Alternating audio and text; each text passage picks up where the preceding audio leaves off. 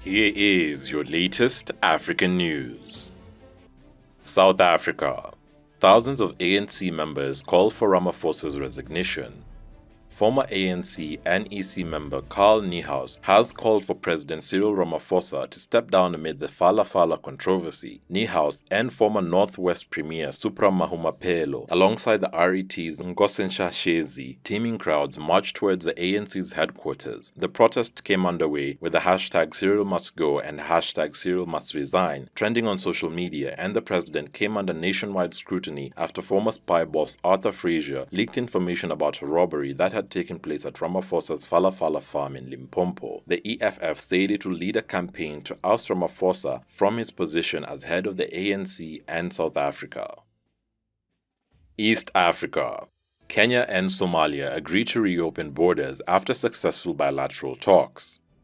Kenya will resume flights to Mogadishu, Somalia, effective immediately. This comes on the back of successful bilateral talks between Kenyan President Uhuru Kenyatta and Somalia's Hassan Mohamud in Nairobi on July 15th. According to a joint communique by the country's Ministry of Foreign Affairs, Kenya Airways KQ will begin scheduled flights to the capital Mogadishu in lieu of the existing bilateral air service agreement BASA. Somalia has also allowed the resumption of Miraa trade, fish and fish products in a bid to defrost diplomatic tensions between the two countries and enhance trade cooperation. Both countries will also process visas for ordinary passport holders within 10 working days and issue free courtesy visas on arrival for dignitaries and diplomats.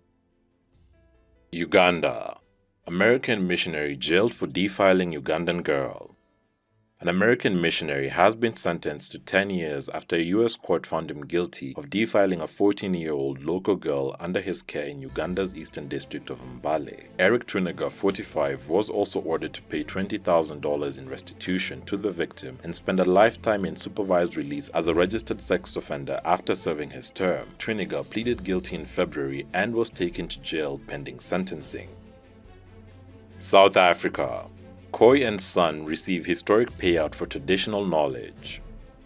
Descendants of what may well be the oldest of the world's first peoples, the Khoi and San of southwestern Africa, have begun to receive payouts for their traditional knowledge from proceeds of sale of the globally famous rooibos tea. In the first payment of its kind, about $720,000 has been paid to a trust as a percent of sales for the increasingly popular beverage. Rooibos is a slender stalk-like plant which grows abundantly in the far south and southwestern region of Africa. Dried under the sun, the plant reddens and subsequently is cut into small pieces suitable for making a caffeine-free beverage. Rooibos tea is catching on rapidly worldwide as health-conscious people seeking alternative to traditional tea or coffee buy up the aromatic and health-supporting beverage. Mali. Mali suspends all new UN peacekeeping rotations.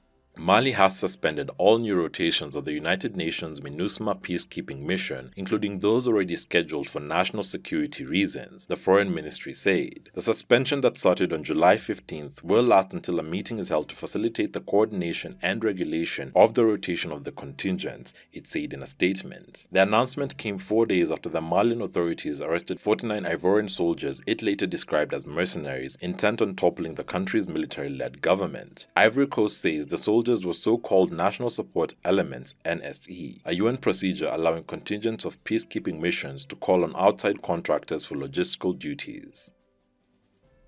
Malawi. Chinese man extradited to Malawi over racist videos. Authorities in Zambia have extradited a Chinese citizen who fled Malawi last month over accusations of selling exploitative videos to China of Malawian children. Police in Malawi stated that their counterparts in Zambia handed over Lu Ki to them on July 16th in the Mchinji district, which borders Zambia. The videos could be bought for up to $70 on Chinese social media and internet platforms. Malawi's Attorney General Thambo Chakaka Nyirenda confirmed that he had been extradited. He added that the Chinese citizen is due to appear in court on July 18th in line with procedures after someone had been arrested. Somalia. Plane crash lands at airport in Somalia's capital. All passengers survive. Juba Airways plane carrying passengers from the town of Baidoa crash landed at Aden Ade International Airport in Somalia's capital Mogadishu on July 19th, and all those on board survived, Somali state media reported. Smoke billowing into the sky could be seen after the plane crashed near the airport's fence. Firefighters reached the scene immediately to douse flames after parts of the aircraft caught fire. No fatalities have been reported and passengers appeared to be safe after being rescued. Debris clearing was underway at the airport and the crash scene was sealed off by African Union peacekeepers. Somali authorities and Juba Airways have not yet established the cause of the crash. Africa-wide, AU selects Rwanda to host the HQ of new African Medicines Agency. Rwanda has been selected to host the headquarters of the African Medicines Agency, AMA, by the Executive Council of the African Union, AU, at a meeting held in the Zambian capital of Lusaka on July 18th. The Council agreed that AMA will enhance the capacity of AU state parties and the continent's regional economic communities, RECs, to regulate medical products and to improve Africa's access to quality, safe, and efficacious medical products. Rwanda had submitted an expression of interest in hosting the AMA headquarters along with Uganda, Algeria, Egypt, Morocco, Tanzania, Tunisia, Zimbabwe, as Health Policy Watch reported in June. After the African Centers for Disease Control and Prevention, AMA will be second specialized health agency of the continental body. The 55 member states hope to foster an enabling environment for pharmaceutical manufacturing thanks to this new body. The COVID-19 outbreak exacerbated challenges the health sector faces on the continent. Indeed, AMA comes after a long journey which started in 2009 with the establishment of the African Medicines Regulatory Harmonization Initiative, AMRH. On July 17th, the AUC chairperson and chairperson of each REC convened under the AU theme of the year 2022, Building Resilience and Nutrition on the African Continent, Accelerate the Human Capital, Social and Economic Development. South Africa. 6 lions from Hululwe Imfolozi Park in KwaZulu-Natal have been euthanized after killing 6 cows and terrorizing residents. Ezemvolo KZN Wildlife said residents in Kulwane and Okuko feared walking in the areas at night. The lions were killed on July 15th, according to Ezemvolo KZN Wildlife spokesperson Musa Mtambo. The 6 lions had killed 6 cows before they were destroyed, and the figure of cows killed may rise as some community members still have not taken stock of their cows. The community had been recently living in fear of their lives, which made them even scared of venturing to the area they use as pastures for their livestock. The community's anger was rising as it was feared that the lions had lost fear of human beings. Several community members had alleged that they had come into contact with these lions, and instead of lions running away, which is their normal behavior, they walked straight towards them, forcing them to retreat. Horn of Africa. Sudan reopens border crossing with Ethiopia. Sudan on July 17th announced the reopening of the border crossing with Ethiopia, citing confiding building measures by Addis Ababa. After the collapse of the al-Bashir regime in April 2019, relations between Sudan and Ethiopia remained strained due to cross-border attacks by the Amhara militiamen. Accordingly, the Sudan authorities closed and reopened the strategic crossing several times. In a statement, the Sudanese army spokesman said the Technical Committee of the Security and Defense Council, chaired by the head of the Sovereign Council, decided to open the Galabat crossing point. On July 5th, Al-Burhan and Ethiopian Prime Minister Abiy Ahmed agreed to form a joint committee to end the border dispute between the two countries. Ethiopia. U.S. Egypt reiterates support for Egypt's water security, forging diplomatic resolution on GERD. Following a meeting between President Joe Biden and his Egyptian counterpart Abdel Fattah al-Sisi in Jeddah, Saudi Arabia on July 17th, the two leaders issued a joint statement in which the U.S. and Egypt discussed, among others, to promote regional stability. One of the issues the two leaders discussed is the issue of Ethiopia's Grand Renaissance Dam, GERD. President Biden reiterated U.S. support for Egypt's water security and to forging a diplomatic resolution that would achieve the interests of all parties and contribute to a more peaceful and prosperous region, the statement said. In June this year, Ethiopia objected a similar stance taken by the European Union, expressing the bloc's support to Egypt's water security. Mozambique. Mozambique set to commence exportation of liquid gas. Mozambique's Ministry of Mineral Resources and Energy has announced that the Coral South project has begun pumping natural gas into its floating platform in Area 4 of the Rovuma Basin off the coast of the northern province of Cabo Delgado, thus paving the way for the first export of liquefied natural gas (LNG) later this year. 6 undersea natural gas wells were connected to the platform in May.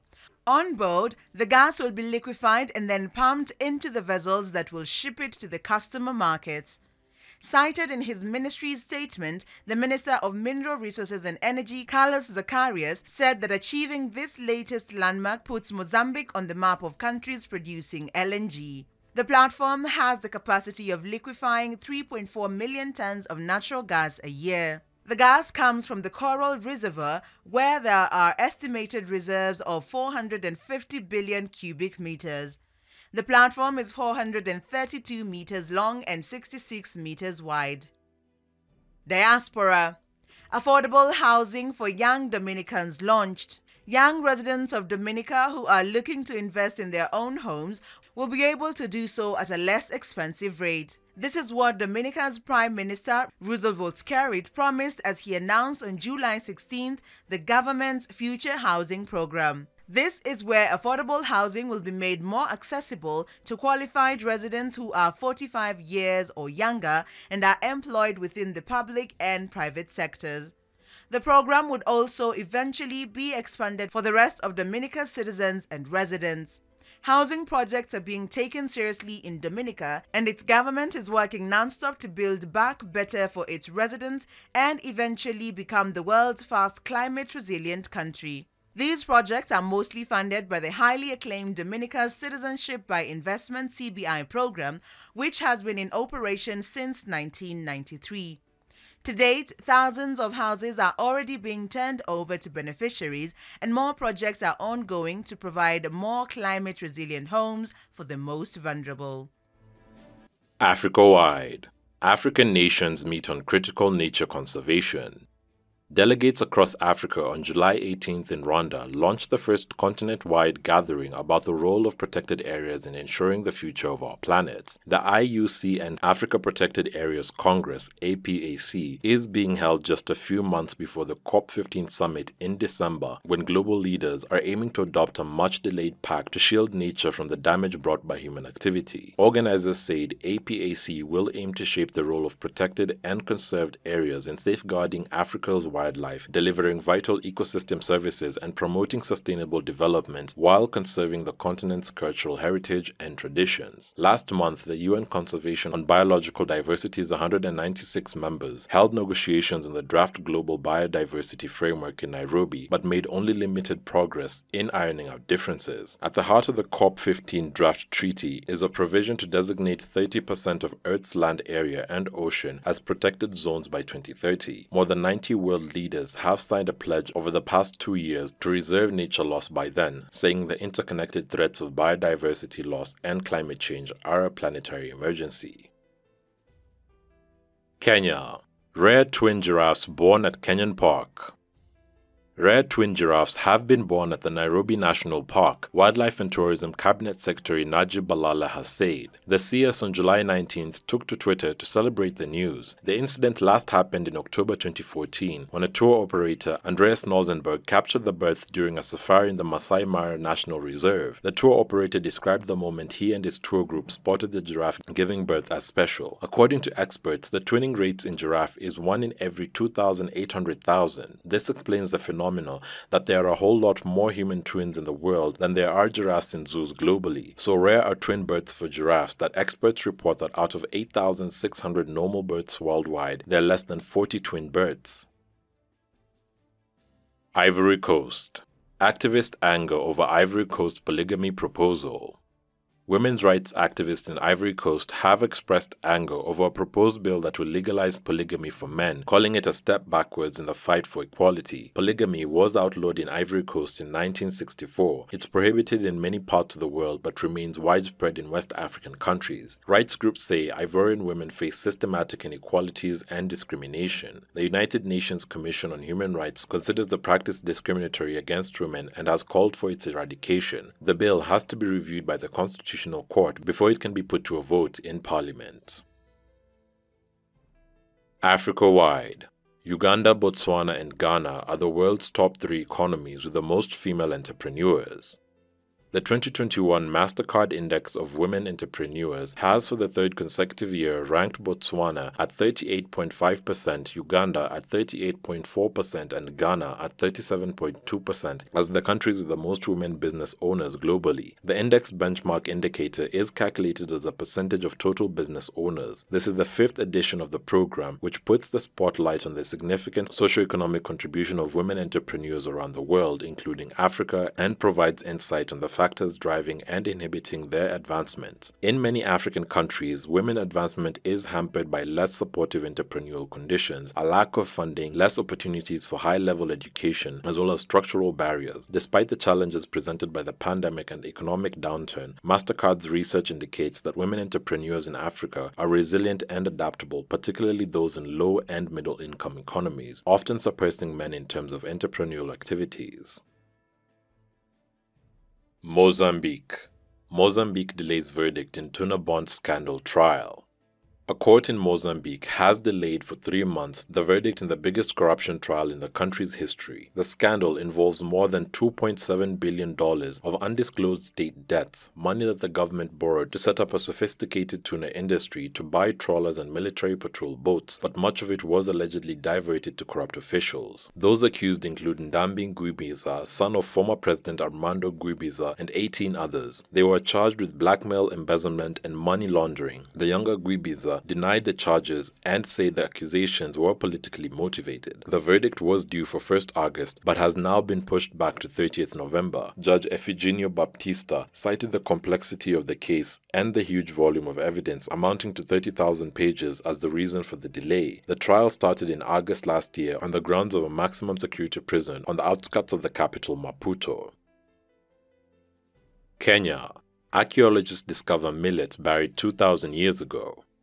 Archaeologists have discovered millet they say was buried 2,000 years ago in Teso North Sub-County, Busia. The discovery was made after a series of research undertakings by US and Kenyan archaeologists who had collected seed samples at the Kakapel National Monument and Cultural Center in Teso North. The lead researcher in an interview said the findings will help communities in Busia and Kenya to understand the feeding ways of ancient man by the time the samples were excavated under a rock in Kakapel. The finger millet had approximately 250 seeds out of the about 500 seeds excavated to facilitate the study. The remaining seeds were from various local grass species. The finger millet seeds were excavated underneath one of the caves at the Kakapel rock that is estimated to be 270 meters high. The discovery, according to the local community, may open up tourist activities in Kakapel, which they said on Friday can benefit the area. Kakapel Monument and Cultural Center Deputy Curator Anthony Odero said the findings are an eye-opener, particularly to the local community, which he called upon to preserve ancient lifestyles. Millet, Odero said, is a fruit crop that should be adopted for cultivation not only in Kakapel but across the country because of its health benefits.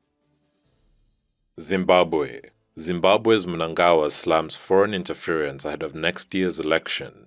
President Emmerson Mnangagwa has said when the country reaches the home stretch to general elections next year, he has noted worrisome and meddlesome tendencies from foreign missions accredited to the country. Mnangagwa wrote in the state-run Sunday Mail that his government frowns upon the brazen effrontery against the country's sovereignty, which is in clear violation of basic provisions of international law governing interstate relations. He claimed that there was a gross disdain for sovereignty and that the worrisome propensity is likely to get even more blatant close to Zimbabwe's harmonized general elections slated for next year. Besides banning foreign journalists from working in Zimbabwe in the past, the country has no record of deporting diplomats.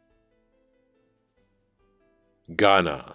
Ghana to sign $3.2 billion railway project deal with Thelo DB Consortium. Ghana's government will sign an agreement next week with Thelo DB Consortium for a $3.2 billion project to develop and make operational its Western Railway line, the company said in a statement on July 19th. Thelo DB is a South African railway entity incorporated between Thelo Ventures, an African industrial company, and Germany's Deutsches Bahn Engineering and Consulting. The Thelo DB Consortium also includes Ghanaian partner Transtech Consult. Ghana's Western Railway line runs a total of 339 kilometers from Takoradi Port to Kumasi, but only 66 kilometers is operational, according to the website of Ghana's Ministry of Railways Development, where it is listed as a priority project. 2 mines are on the route, including the Ghana Manganese Mine at Nsuta and Bauxite Mine at Awaso, which used to use the railway until it collapsed, according to the ministry. The line also goes through Ghana's cocoa growing region, and cocoa used to be transported in significant quantities by rail, but has not been since 2006. Transportation of cement, mining equipment, and petroleum will also benefit from construction of the rail line, the ministry added. The agreement will be signed on July 25th at a ceremony with President Nana Akufo-Addo, the company said. Diaspora. Judge concludes school slavery punishment assignment does not violate rights, causing outrage. A federal judge has ruled in favor of the Sun Prairie School District regarding a lawsuit filed by 2 black parents. Their children's middle school, located in Wisconsin, handed out an assignment that asked students how they punish a slave in ancient Mesopotamia, and they believed it was harmful and inappropriate. Irvins and Priscilla Jones also say the Black History Month assignment in February 2021 violated their civil rights and their children's. After an internal investigation, it was discovered that 3 teachers devised the assignment themselves, as the question was not included in the school district's curriculum on ancient Mesopotamia. The question appeared on a 6th grade homework question at Patrick Marsh Middle School and was given to students on the first day of Black History Month. It read, and I quote, "A slave stands before you. This slave has disrespected his master by telling him, 'You're not my master. How will you punish the slave?' End quote." The question read. The assignment said the answer was, and I quote, "according to Hammurabi's code, put to death." End quote. It quickly led to online outrage. The teachers were placed on administrative leave and ultimately resigned, though a decision has been made in federal court. Complaints that the district violated state law will be reviewed by Dane County Circuit Court. Africa-wide. Migrants sentenced in Morocco for illegal entry. The court in Nador, near the North African kingdom's border with Melilla, has sentenced 33 migrants to 11 months behind bars each. At least 23 migrants died after around 2,000 people, many from Sudan, stormed the frontier on June 24th, the worst death toll in years of attempted migrant crossing into Spain's Ceuta and Melilla enclaves, which represents the EU's only land borders with Africa. The 33 irregular migrants were prosecuted for illegal entry onto Moroccan soil, violence against law enforcement officers, participating in an armed gathering, and refusing to obey orders, according to a court statement.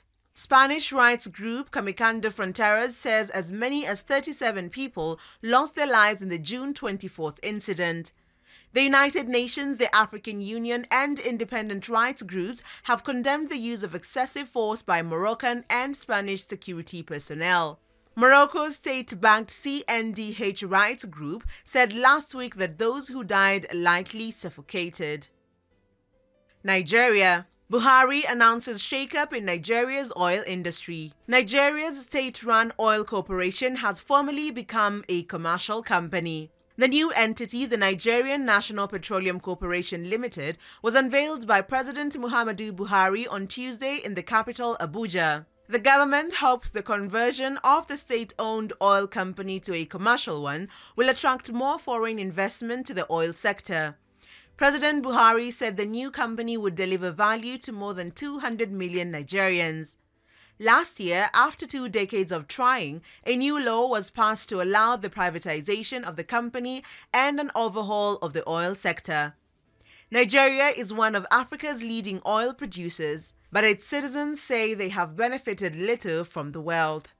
Anti-corruption campaigners have long asked for more transparency and accountability in the Nigerian oil industry. West Africa. Togo begins mediation on detained Ivorian soldiers. Robert Dercy, the foreign minister of Togo, met with representatives of Ivory Coast on July 19th in Abidjan to discuss the case of 49 Ivorian troops. This comes 48 hours after the Mali junta leader requested Togo to lead a mission between the two nations to assist resolve the problem.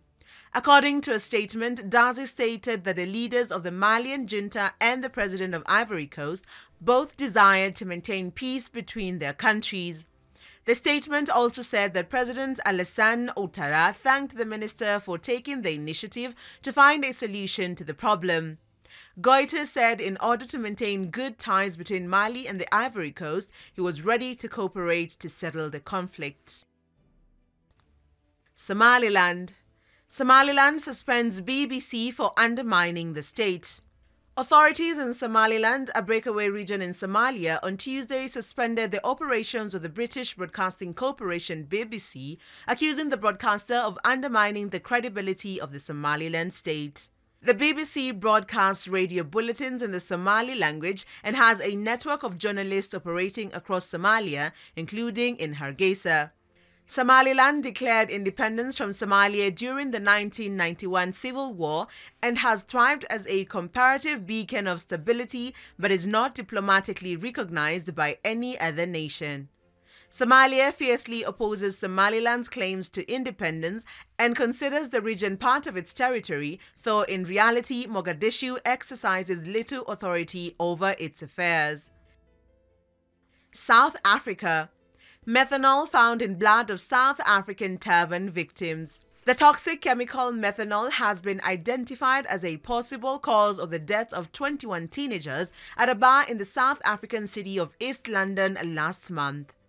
Methanol was found in all of their bodies, and investigations are continuing to determine whether the levels of the toxic chemical were enough to have killed them. Authorities are still awaiting the conclusive results, which are being conducted at a laboratory in the city of Cape Town. Methanol is a toxic form of alcohol that is used industrially as a solvent, pesticide, or an alternative source of fuel. It is not used in the production of alcohol sold for human consumption. It is yet not known how the youngsters ingested the methanol. Alcohol poisoning and inhalation of carbon monoxide have both been ruled out as possible causes of death, although traces of both were detected in the bodies of all 21 victims. Namibia signs deal to relocate cheetahs to India. India has come one step closer to bringing back the world's fastest animal, which has been extinct in the country since 1952, with an agreement that was signed in Delhi between the government and the visiting Namibian Deputy Prime Minister and Minister of International Relations, Netumbo Nandi-Ndaitwah. The agreement, which has been negotiated for some years, will prepare the ground for the relocation of the first batch of cheetahs from southern Africa to Madhya Pradesh Kuno National Park, with officials trying to complete the fast transfer before August 15th. The MOU focused on biodiversity conservation and the sharing of expertise between the two countries, technological applications, collaborations on climate change, pollution and waste management, and the exchange of personnel for training and education in wildlife management. DRC Congo. DR Congo to auction drilling rights in rainforest. The Democratic Republic of Congo says it will auction rights to drill for oil in more than 24 areas, including a rainforest region that grain groups say should be protected. 27 blocks for oil exploration and 3 for gas will be auctioned off from 28th July, the Minister of Hydrocarbons Didier Budimbu announced. On the 27 oil blocks, 3 are located in the coast of the Congo River Basin and 9 in the huge Central Basin rainforest region in the west of the country.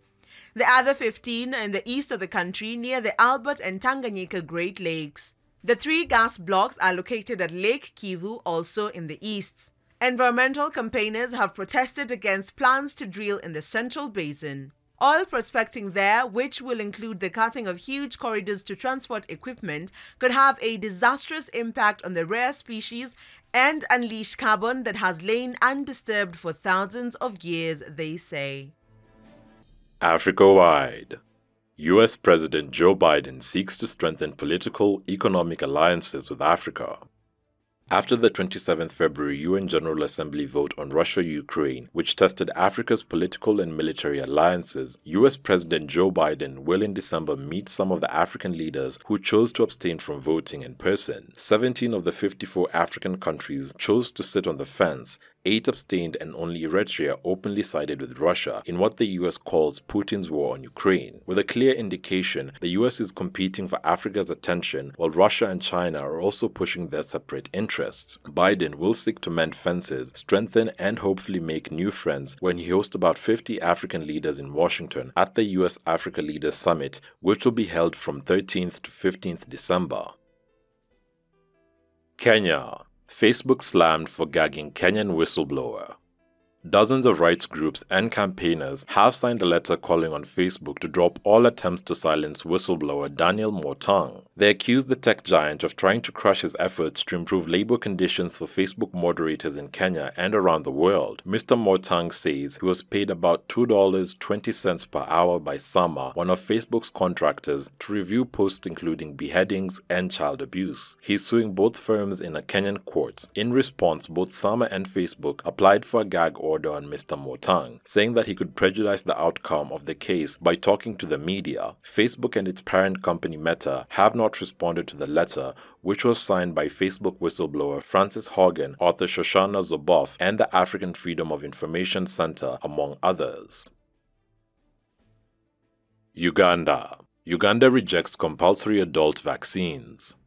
A proposed new law to make vaccines compulsory for all adults in the event of a mass disease outbreak has been rejected by Uganda's parliament. The health ministry said the bill was designed to tackle emerging health threats like hemorrhagic fevers and wanted any rule breakers to be fined $1,045 or face a 6-month jail sentence. But MPs raised concerns about the rights of individuals to choose and questioned who would take liability for vaccine side effects. Uganda is currently struggling to meet its target of vaccinating 22 million people, about half its population, against COVID-19. Routine vaccination of children against communicable diseases remains mandatory, but in the case of new emerging diseases, the permission of their parents is required. Zimbabwe. Chinese embassy in Zimbabwe accused of bullying media. Zimbabwe's media alliance has condemned the Chinese embassy in Harare for threatening a weekly newspaper after it published articles on violation by Chinese mining companies. The group says the embassy threatened an unspecified coercive retaliation against the Standard newspaper, which the coalition called an attack on press freedom. Nigel Nyamutumbu, head of the media alliance, said the Chinese embassy did not specify the retribution they would take against the newspaper in question, and this was a concern, especially from a global powerhouse in the mold of China. Masunda said his organization will continue to report accurately and fairly in Zimbabwe. Rwanda.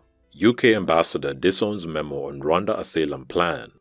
The UK High Commissioner to Rwanda, Omar Dair, has disowned a memo sent to the Home Office advising against any asylum deal with the country. The memo had criticized Rwanda's human rights record and heavy-handed security, according to documents from the Home Office presented to court by lawyers for those challenging the policy. On July 20th, Mr. Dair said the memo was written by his predecessor 2 months before he began in the post. Britain announced in April an agreement with Rwanda to send some of its migrants there for processing instead, but no one has yet been flown out because of a series of legal challenges. Angola. Children of José Eduardo dos Santos accept that his remains be buried in Angola.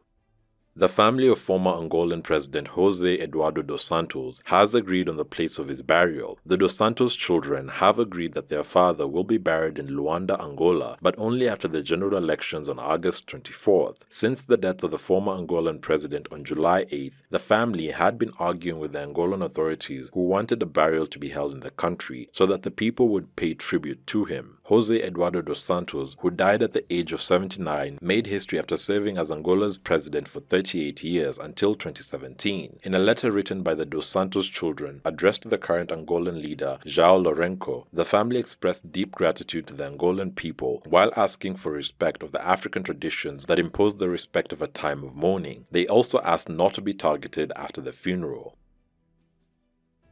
Zimbabwe. Victoria Falls reportedly risks losing World Heritage Site status from UN.